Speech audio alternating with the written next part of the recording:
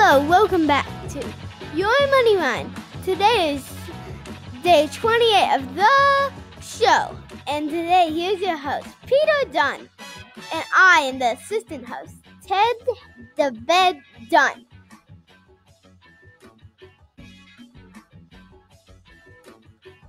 See you on the bright side of the apocalypse. Bye. My son just said, see you on the bright side of the apocalypse.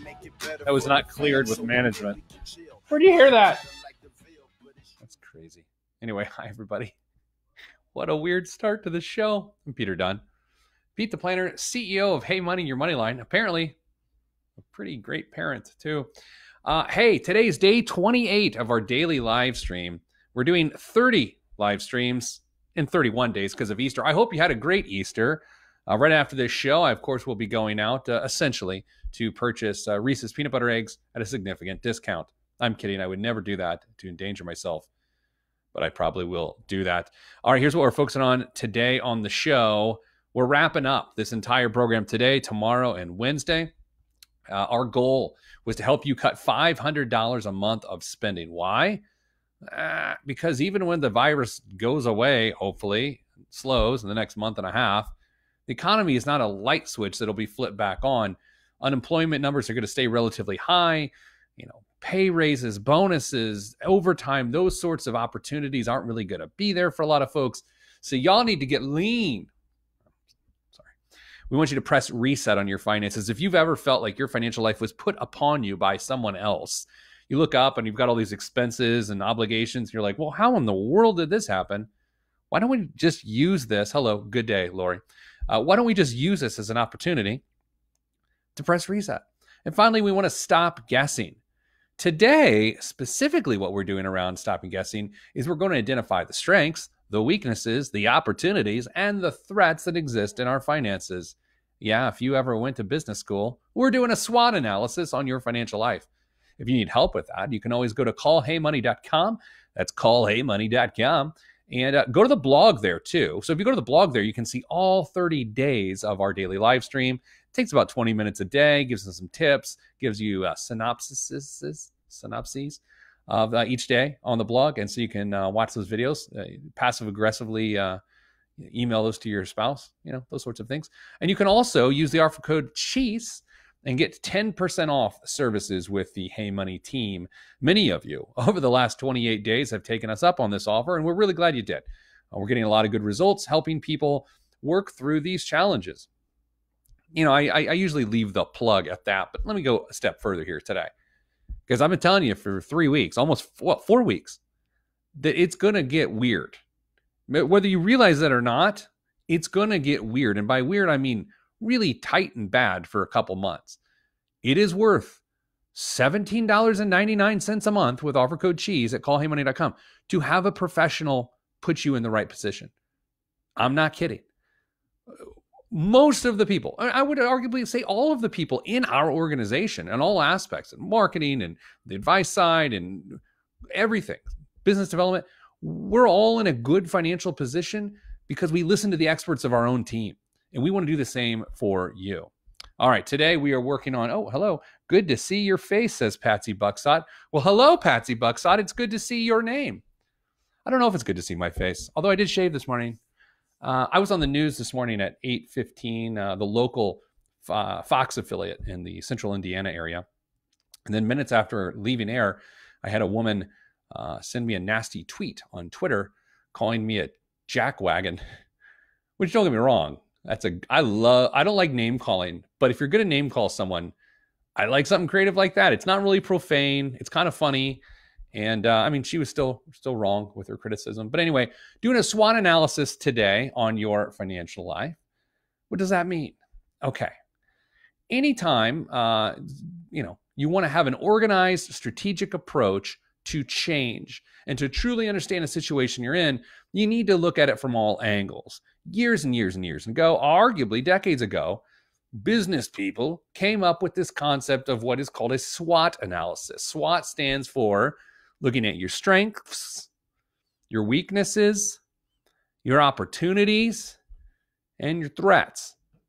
So that's what we're going to do today. If we wrap up this 30-day period, we got 2 days left, of course, after today. I want to take the time to go through what could be your strengths, weaknesses, opportunities, and threats. Let's do it. First, your strengths. This is when you look at your financial life objectively and you say, okay, what do I have to build on? You know, what's the foundation that I can survive this economic downturn? Here's some possibilities. Maybe it is your income. Maybe your income is what is so great about you, right? I know people like that. I know people that are honestly a disaster other than their income. And their income is great. And so that's a strength, right? Just because you make a lot of money doesn't mean things are good. But on a relative basis, if you make a lot of money, it could mean that's the best thing going for you. It's a big difference there, right? Just because you make a lot of money doesn't mean things are good. But the fact that you make a lot of money could be the best thing going for you. Second is savings. Let's say right now, you're on shaky ground like the rest of humanity financially, but you scrimped and saved and made really tough choices over the last several years, and you've got, 6 months, 24 months of expenses set aside. Mrs. Planner and I actually had a conversation this morning about, what it takes for us to live monthly, and again, how much that translates into in terms of emergency savings. I recommend you do that every once in a while. I mean, at the beginning of our program, we talked about emergency funds. But there's nothing wrong with every few weeks just going back, looking at your expenses again, seeing how those expenses divide into your emergency fund, and see how many months you have to go. It builds confidence. That's the whole point of identifying strengths. It's so you, by the way, am I the only person that says, oh, Katie caught it before I caught it? Stanks. All right, we're going to change that. Everybody, we can't have everybody identifying their strengths. I'm going to blame Ted for that. I'll be honest. It's the 8-year-old, can't read that well. The reason we identify our strengths is so we can build confidence. Next, and strengths. Lifestyle. Maybe your lifestyle is the issue. The good issue. Maybe you live so inexpensively, so frugally, that no matter what life throws at you, you can handle it. Now, let's get weird here for a second.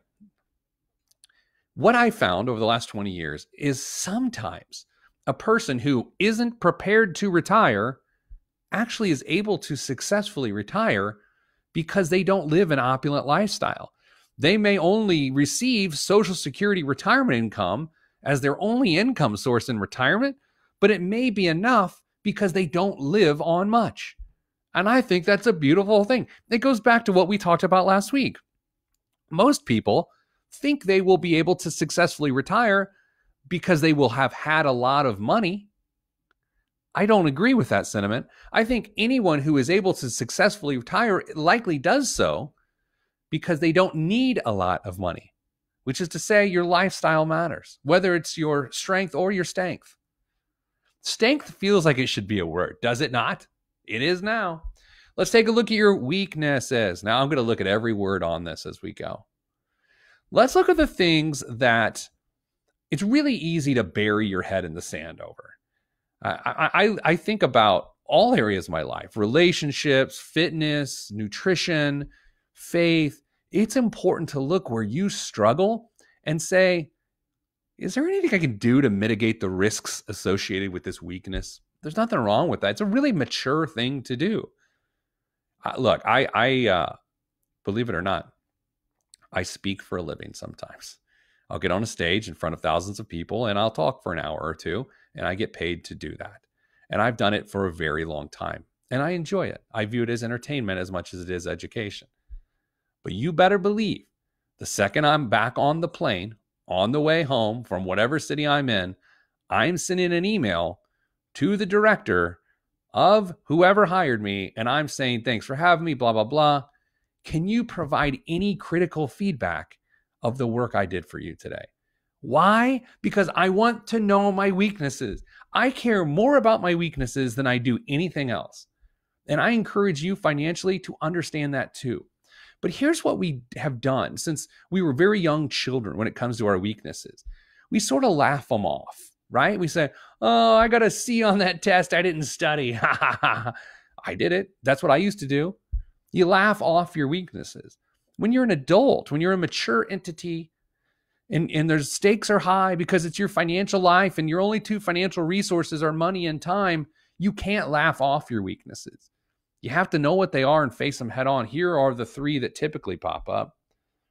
When you don't have much of an income, or in today's day and age, it means you've lost your income because of unemployment.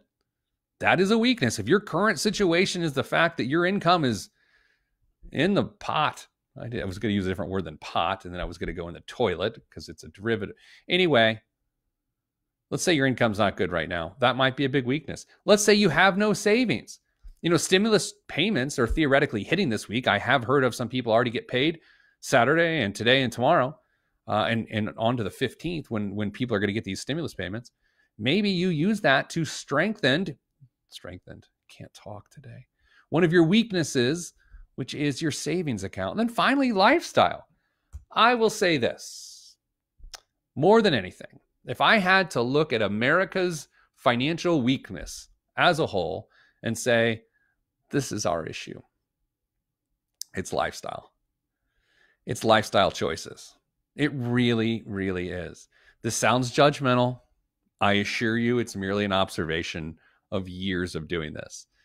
Because I'm included in this, I'm not alone. I'm not shouting down from the mountain. I'm climbing the mountain of behavior with you. We tend to make bad financial lifestyle decisions. We tend to grow our lifestyles over time when our income grows. Because think about this for a second, okay? Let's do this. This is what I want. Let's say I could have silenced that on my computer. Also a weakness of mine. Let's say one of your strengths is income, but one of your weaknesses is lifestyle. Do you see you've just wasted one of your strengths, or stanks as they call it in the biz, and you've turned it into a weakness, which is your lifestyle? We can't have that happen. So look critically at your financial life. In fact, if you share personal finances with someone, ask them. It's a little throwback there. Ask them. A couple of weeks ago, maybe, we did how to have the perfect money conversation with your significant other. I don't know what day it was, like day 95. I don't know what day it was. Go back into the callheymoney.com/blog and find that day talking about money with your honey bunny. Did I spell opportunities right?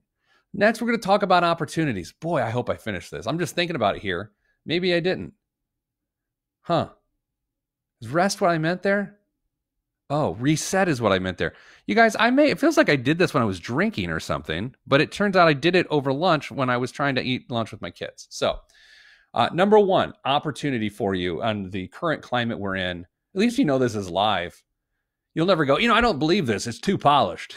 No one ever says that about my show. You have the opportunity to press reset. I said at the beginning of this show, sometimes you are given the opportunity to change everything, and the stakes feel relatively low because things can't get any worse. I think this is one of those times. I think you can leverage the worst economic event in 100 years to significantly change your finances. And I have confidence in saying that I think you should do that. Number two, let's say you're one of those people that have a lot of stability.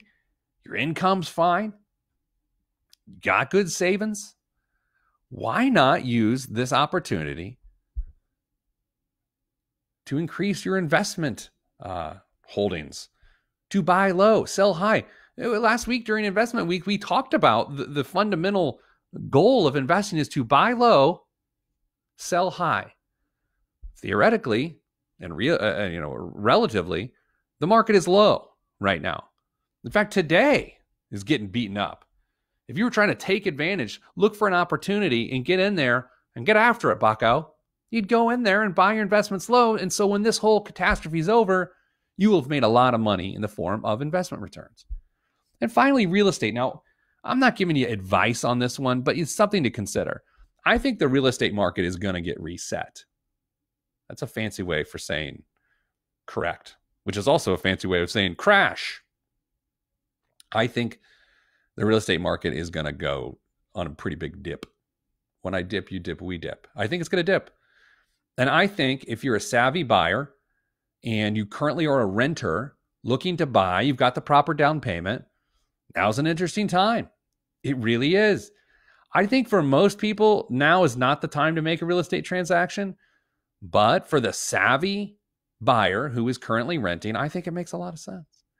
It's also worth noting, I read a piece this morning that suggested that banks are going to increase the loan requirements, or your requirements that you have to satisfy before they give you a loan for home buying. 20% will be the minimum down payment, and you have to have a 700 point credit score or more. I'll be honest though, and this is where people will get mad at me, and I'm okay. I can handle it. I'm a big boy. I'm really a big boy. I've been eating a lot over the quarantine. I think you should always have to have a 700 point credit score to buy a house. It's not because I'm some weird elitist or anything like that. It's because I know that buying a home isn't all that it's cracked up to be, and that there's a lot of expenses involved that you never expect are going to happen. And if you haven't shown your ability to handle major purchases and debts, then you know what? It's probably in your best interest to not be a homeowner. People don't like hearing no, by the way. Like maybe there's something in front of you right now, or inside of you, I should say, when I said that maybe home ownership's not for you if you don't have a 700 point credit score, you were like, what's he have to say?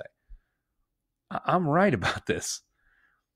I think one of our big challenges, and we're talking about it in the next couple of days, whether it's tomorrow or Wednesday, is the attitudes of Americans when it comes to money. I think if anything gets reset in this, I think it needs to become down to our own individual perceptions and perspectives around money. Me too. I'm not saying you guys need to change. I'm saying we need to change. And I think, honestly, home ownership and what it means and what it takes is one of those things. God, let's see if I did threats right. You know what? I didn't even complete this one. So I'm just going to leave it here. I knew I did that. When the show started, I thought, man, when I get to the threats bullet point screen, I'm pretty sure I didn't complete it. And here we are, you and me, baby. All right, what are the threats to your situation? Number one, I think employment instability. Maybe you currently have a job, but you are nervous that it could disappear. Like that. By like that, I mean like sometime in the next 90 to 120 days. Yeah, I mean, that's the biggest threat right now, your income. What's another big threat? Once you lose your job, staying unemployed until the job market picks back up. Beyond that, honestly, other than health, I don't see a lot of threats going on right now. Income is everything right now. Having steady employment is everything. I think if you are currently on unemployment and you don't get re-employed, by the time the 4-month extension of the enhancement of the unemployment benefits runs out in July, I think that is another threat to not find reemployment by July. And I think there's a tremendous number of threats to business owners. People like to think that business owners are loaded for some reason. Now, some are, but a lot of business owners aren't. In fact, a lot of business owners make less money than some of their employees. They just happen to have equity in the business, which isn't worth anything when the business is failing. So I think there's a lot more small business threat going on out there than just about anything else. I'm kind of half embarrassed about my typos and incomplete work on today's show. Dare you say it's one of my weaknesses? Nah, it's okay. I think you'll forgive me. All right. Hey, go to callheymoney.com if you want help with this stuff. My team would be glad to help you. I really like them, and I think you will too. And use the offer code CHEESE for a 10% discount. That's my gift to you. Sorry. Happy Easter. I hope you had some time with your family. If you don't celebrate Easter, I still hope you had some time with your family via the internet. I don't want people getting together. Bobby, thank you for telling me it's all good. And thank you for that smiley face emoji. That made me feel good. All right, everybody. 2 more days. And then I'm sending you a big set of instructions on how to get through this. And I'm going to check back in with you every once in a while. Don't forget to go to wherever you get your podcasts and search the Pete the Planner podcast. A new one comes out tomorrow morning. I just edited it and sent it to my boy, Brent. He's taking care of it from there. So, all right, everybody. Make it a good one. We'll see you tomorrow, 2 p.m. Eastern Time.